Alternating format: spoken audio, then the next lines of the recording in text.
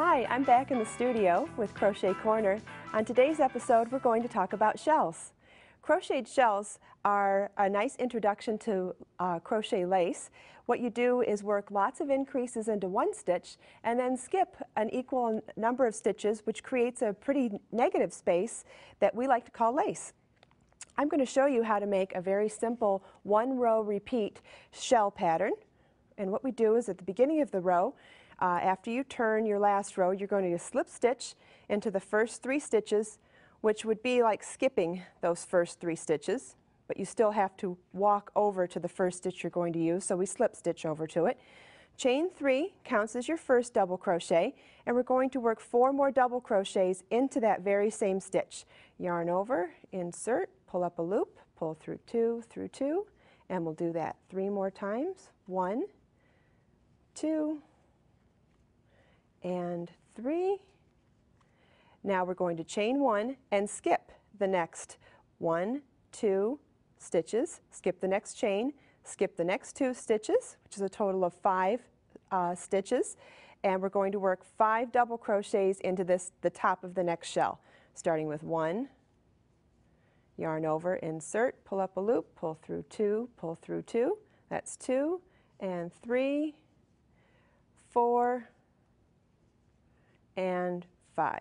And again, we will chain 1, skip the next 5 stitches, which is double crochet, chain, double crochet, the 5th stitch, or the next stitch would be the center stitch of the next shell, and you'll work another 5. The row we just did is what you will repeat throughout this pattern. Very simple one-row repeat. I'd like to show you another variation of a shell pattern, and this is what we would call a 2-row repeat. Because the shells are offset, you'll be working a shell here on this row, but then the row before the shell was on this row. And instead of a chain, what we do is a single crochet in the top of the shell of the previous row, and then 5 double crochets in the single crochet of the previous row. Okay, let me show you how to make that 2-row repeat shell. We're going to start with, if you notice, the only thing that's really going to be different between the 2 rows is that on the row that starts with a shell at the beginning instead of a single crochet, it starts with a half shell. So we start with a chain 3, which counts as a double crochet, working 2 more double crochets into that same single crochet on the row below.